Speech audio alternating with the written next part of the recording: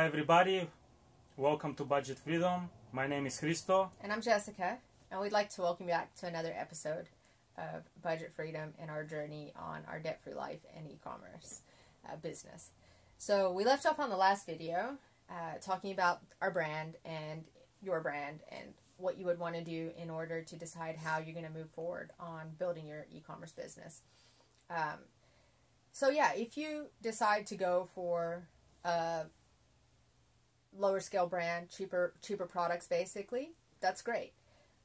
The first thing I would do is I would tell you to write down all your costs. So write down every single thing that you're going to have to pay in a month for your business. Write down if you have a telephone for the business, or I know a lot of you are going to be working from home, so you might already have these costs, you know, as a house bill, but it's good to start putting them as a business bill, because in the future you want to anyway claim all those costs back on your business to get a tax reduction at the end of the year. So whatever you can move as a business expense, go ahead and do that. So internet, telephone, obviously you have to be able to put it in your business name. Okay, that's another situation. But so if you're think very hard what you're going to call your business. If you're going to be a sole proprietor, especially on Amazon, your sole proprietor business name has to match your name exactly.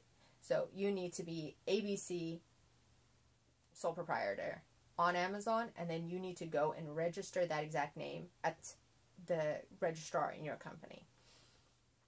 You can trade as a different name, so you can be registered as ABC Incorporated or whatever on Amazon, and then you can be doing business as, you know, Party Central. That's not a problem on Amazon. It gives you the option. It gives you the option for your legal business entity name, and then it gives you the option for your store name, and your store name can be a different name. Another thing to keep in mind with that, if you are going to do that, especially for a brand, you will want to look at trademarking so that someone else doesn't steal your brand. And again, the same rules follow. Whatever documents you do for your business, it needs to match Amazon to the letter. You cannot have a capital where a lowercase should be. You cannot have a period if there's not. It's not a joke, guys. Amazon will not approve you, and they will give you so many problems. They will shut down your account. They will hold your money. And we see these comments on the forums every single day. And it really honestly blows my mind how people still, you know, don't know how strict Amazon is. I'm not saying that it's people's fault, you know. But for example, if your street is Honey Street 1, okay, but in Amazon you put 1 Honey Street, they will deny you. Yeah. If your street is Honey Street 1, comma, and it doesn't show exactly like that with the comma on your telephone bill that you give to them as proof of residency, on your bank statement, on your government documents, they will reject you. You guys need to be really, really, really careful with this. So from day one, when you set up your company, make sure that you have this all written down and you know what you're doing. Because as soon as you register on Amazon, that is done. You are not allowed more than 1 Amazon account. You're not allowed more than one. Even if you open it, like for us, we are not allowed to open separate Amazon accounts from the same IP. And actually, per Amazon policy, if you read their policy, anybody in the same household is not allowed to have additional Amazon accounts. So one household can only have one seller account. So even if I'm living with my sister or my cousin or my best friend in the same household from the same address, we can't have 2 seller accounts. And people get caught with this. Don't think they don't get caught. They get caught every day, and then they cry on the forums, and they say, you know, why is Amazon so mean, and wada. And, I mean, we agree, Amazon is ridiculous when it comes to that. To a point, because there are a lot of shiesty people out there that will open accounts, make money, take people's money, not deliver the goods, and then just open up another account and keep doing that. Now, that's a nightmare and a headache for me and for most people. But there are a lot of people out there, so obviously Amazon is trying to curb that, which I respect and I'm grateful for. So, you know, rules are there, guys. Rules are there for all of us. Follow the rules, like everything else. You gotta follow the rules. If you don't follow the rules... Well, and the thing with rules is that people need to remember is rules are there to help us, and then sometimes they also do make things more challenging for us. But we have to just focus on, okay, what is the benefit of these rules? You know, and if there's no rules, to be quite honest, I don't think any of us would be in business, because we are not the kind of people that would be doing, you know, like they say, black hat tactics, or, bad selling practices. We wouldn't do that. I wouldn't be able to sleep at night. And there's the thing. There's so many things that you can actually do to do that thing with technology nowadays. You can have 5 accounts with VPNs and all that, but is it worth it? At the end of the day, just ask yourself to go through that stress, and then end of the day you get caught, because you will get caught.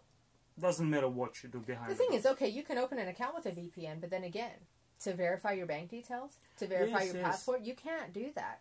You can't have you can't 2 or 3 accounts. Yes, exactly. You will get caught. You will get caught. Even if you do it with your friends, you will get caught. At one point, you will be at a coffee shop. You will log on to your Amazon account at the wrong point without thinking, and they will catch you. Yes. They have bots searching constantly for that. And that is another tip that I will give you. If you're going to log on to your Amazon Seller Central account from your tablet or your phone, choose one device and only use that device.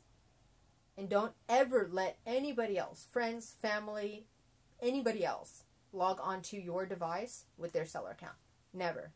Guys, I'm telling you, never. Yeah. You will get shut down. And don't give anybody else. I mean, I know there's been on YouTube a lot of stuff about getting reviews from Fiverr. Paying for reviews. And then people give their account to these people. They log in from I don't know where, Sri Lanka, whatever. And the country has nothing to do with it. Yeah. But I'm saying, yes, you're in the United States. They're logging from another country, and then what's going on here? Yeah, Amazon does pick it up. If you give your details and people from other countries log on, it's not good. Yes. So don't ever do that. Don't give your account to anybody. But the other thing is, if your friend comes over and they're like, "Hey, I want to show you what's going on my Seller Central account," and they're in your lounge, they're logging onto your internet. That is a problem. Yes, that's a problem. Don't do that. Bravo, that's a good point. No, really. And I mean, this is 2020 I'm talking, guys. In the last 3 weeks, I saw 3 forum posts about this. I don't know what happened. Amazon said they shut down my account because it's associated to another account. But I don't have another account and never had. And then the other, it's sad, actually. Yeah, but the other sellers will start asking, well, are you sure? What happened? My friend came over last week and they logged on and they showed me some stuff. And everybody says, well, guys... That's you should why know that. You logged on from the same IP. Amazon associated your selling accounts, and now you're both locked out. You and your friend get suspended, and you will not get it recovered. Yes.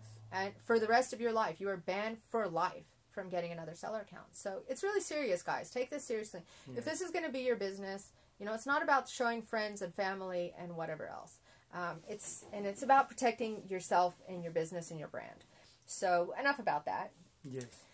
But back to the documents quickly, I wanted to say another thing. So that's another big thing. If you're going to do a brand, you definitely have to trademark your brand, because as soon as you start to do well, somebody out there, someone in whichever country, I don't want to name countries because it's not about the country, it's about the people doing this.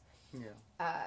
Any country, even in your own country, somebody will look at your brand and they might look it up and go, you know what, this guy's not trademarked. Let me go ahead and trademark that brand, and then get you kicked off Amazon, and they take over all your listings. And if you think it's not possible, it's done over and over and over again. I'm also seeing that like crazy. So it is a huge investment, but put it down on your list as initial business startup costs. Invest in that. So going back to deciding how you want your brand to go, which brand to choose, if you want a high quality brand or a lower quality brand, write down all these costs, whatever you can put on the business, again, to put on your actual business name. So if you're going to do an LLC or an incorporation or LTD, or if you're going to be a sole proprietor, whatever you choose, just make sure that is going to be the exact name that you intend to use for as long as you intend to do business. So if you're going to do business for the next 5 to 10 years, it might cost a bit more to be an LLC than a sole incorporator. Again, it depends on the company, guys. So, the country, sorry. Don't think, well, I don't want to sign up for that now because I'm not sure if it'll work. People do this a lot with VAT and things, which, okay, this is a complicated situation, again, if you're in America, in the EU. But, that is a good point. Whatever country you're in, I read on the forums constantly people saying, well, I didn't know that was the law. That you need to read your tax law. before you start your company. And you need to know your tax obligations, because Amazon is getting the screws put on them harder and harder every single day by every country. The EU and America are getting much, much harder on Amazon. So there's no use in saying, well, I'm just going to try it out and see, because what if you're successful? Let me tell you this. If you sign up as an individual person and you're successful, and then you want to switch to a business account, but you've signed up as Joe Smith, as soon as you switch to a business account, if you don't go register your business as Joe Smith exactly the same, Amazon says, sorry, you got to shut down this account, lose all your listings, lose all your ratings, and start a whole new account under the company name. So you want to think ahead. It's better to calculate your tax costs now, calculate your VAT now, get your company set up now to grow. Don't be scared. Don't think about 1 or 2 years right now. Think about long-term and future. If that is your goal, that's, and especially with a brand, that's what you should be looking at. You should be looking at 5 to 10 years. So you never want to make a decision based on, well, the next 6 months, well, the next year. It's not a good idea. But because everything that everything you're investing now in the brand, needs to be able to pay you off. So if you're going to go get trademark, that's $2,000 in most countries. In the EU, it's 850 euros. Yes. In America, it's, depending on the trademark that you're going to get, but for a single category, so basically if you just want to do a logo, or if you just want to do an image or a writing, if you're not really good with trademark law, you have to look into it or hire a trademark attorney.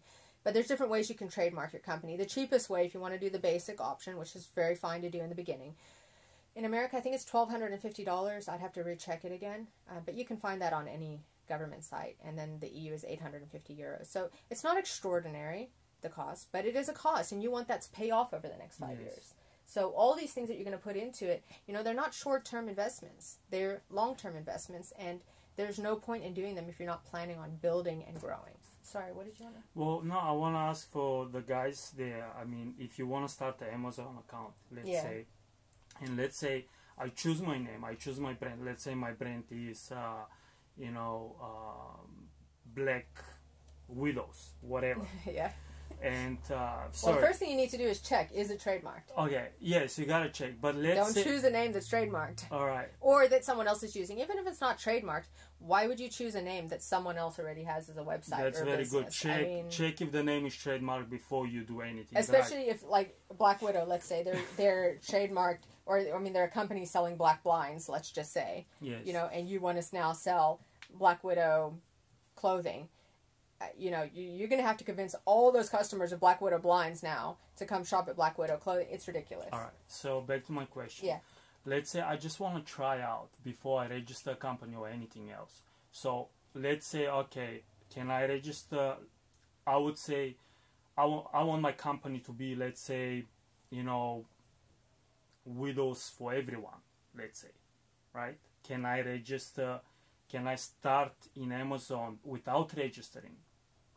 Register with that name, put my bank details, okay, and then after, let's say, 2-3 months, I say, okay, it's going well. As an individual seller. Yes. If you're going to sign up as an individual seller on Amazon, you have to put your name. You have to provide your passport and your proof of residency. Okay. So it has to be your name. So it's going to be my name. So if I register from the beginning as a individual, yes, then afterwards, if it goes well, I have to register my name as your company. That's a very good question. That's what I was trying to say. Yes. Okay. Yeah. So this is the difference, guys. Yes, if you want to just try it out from the beginning without having a company already registered, like Blue Books LLC or whatever, yes, you have to put your name to register. Even if you want to, you can do a business account as an individual. They will require your name and your documents to prove that you are the owner of that name. So if you want to, like you say, go try out Black Widow, whatever, they would want a utility bill with that name on it. They would want a bank statement with that name on it. They will want government documents, business documents with that name on it, proving that you own that. So how are you going to do that if you don't have a company? So this is your choice, guys. If you are prepared to have your name, John Smith, as your company name, try it with your name, and then if you're happy, you can turn it into a business. if from day one you really want to have your brand name registered as your company name, just go ahead and take the leap, guys. You know, Okay, I mean, it's not the worst thing in the world. People open and close companies every single day. I'm an accountant, I know. It's nothing. If you open it and you file 0 rated returns, nobody is going to jump on you for that. All right. You know, but you'll be legal. And if you need to start filing, you'll be covered. And Amazon won't give you any problems when you're successful. But the other situation, if you're an individual person and then you want to switch to a business, and then you have to redo the verification process on Amazon, and then the problem is they can reject you and tell you have to open a new account. And that is dangerous because that means all the work that you did before gets lost. All your listings, all your ratings, everything. So what I hear here is, like my wife says, just take the leap and open a company from the beginning and go ahead. That's definitely my recommendation. Now, the other thing is what I want to... And go for the lowest company level. Yes. Go for a sole proprietor or go for an LTD. Right. Depending on your country, what options you have. But do something. And another good reason, just to tell you guys, another good thing is getting a company protects you from personal liability. Right. It separates you. If something happens, I'm talking if you take a loan or something and you default or you have to go bankrupt if the company doesn't work, it protects your personal investments. They won't come after your personal house, your personal car, your personal savings. So if you have a family especially, or just you as a person that doesn't want to, you know, get stuck, because sometimes businesses don't work, not that I'm recommending that, you know, at least you have some kind of protection. Right. And then obviously there's the legal protection as well if somebody wanted to sue you for some reason or not. So there's a lot of benefits to doing that as opposed to just putting everything on your name and taking it personally. You have protection only if you get a LTD or LLC. If you get a company like individual, like a sole proprietor, I think you do not cover yourself there. You don't have protection as a sole proprietor. Let me stop you there. It's different in every single country, and I recommend that you speak to a professional in your country concerning that. I'm not about to speak for 110 countries around the world. Even every single European country, even though they're under the EU law, they have specific country laws that apply. So I'm not going to speak to that. All right. And yes, obviously some kind of company form is more protection than a sole proprietorship. I see. Yeah. And I want to also, you know, finish up this video with one last question I want to ask you about the VAT.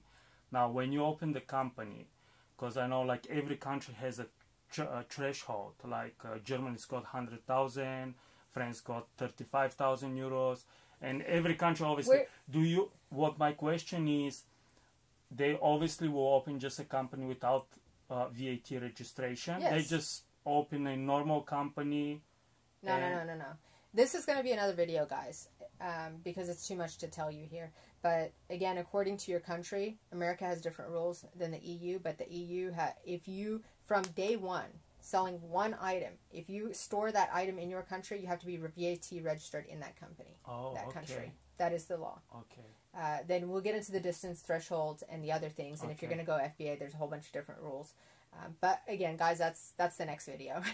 So have a great time. Please hit the like button. Please subscribe. Please, if you guys like this video, yes, please share your thoughts. And write to us in the comments. We're going to be happy to answer any questions that you have and really build a community around supporting each other and giving each other information that can help us all get a leg up. Because you know what, guys? There's a huge pie out there and there's a slice for everybody. So don't let anybody tell you that there's not enough out there for you, that it's already flooded. It is flooded, but one slice of $1 billion is good enough for me. So if it's good enough for you, join us on the journey. There's enough abundance for everybody. So thank you guys for watching. We'll see you next time. Bye. Peace out.